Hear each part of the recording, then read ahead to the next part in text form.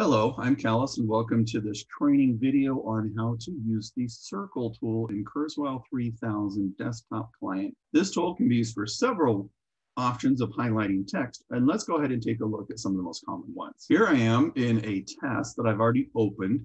This is the most common time we hear of people using the Circle option, and that would be to circle a correct answer. To use it, I simply come to the highlighters. I scroll over to pick the red or the blue circle, and then I come down to the answer and I circle it. So question 7, the energy producing layer of a black hole is called the ergosphere. So it's pretty simple. Now, in conjunction with this, another commonly used tool is the crossout tool. So Albert Einstein is what type of a scientist? I know he's not an astronomer. And let's see, he did math. I don't think he was a meteorologist.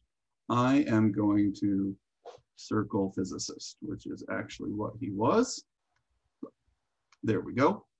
And so very simple to use. I can use it to highlight specific answers. I can use it to do a close reading of a document. Say I need to circle the nouns or the predicates or something like that. I can do that. If I am circling larger quantities of text, it will just put a circle around each line. So I could use it as a highlighter option if I wanted to as well. I can use this as part of my extraction. It will recognize this as a highlighter and I can extract the material. So I hope you find this useful. It's a really simple tool to use, so give it a go and we'll talk to you later.